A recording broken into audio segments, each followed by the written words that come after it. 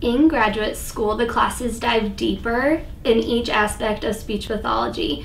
Here at K-State, we have professors that do research and know a little bit more about each aspect that go with speech pathology, and so we're very fortunate that they are willing to share their knowledge with us. I went to K-State because of really the family aspect of all of the professors caring about me from day one, and then they weren't like afraid to reach out to me right away, and I felt at home going into each office because every door is always open, and so I was never afraid to like knock as an undergrad. And then as a graduate student, that open door policy continued.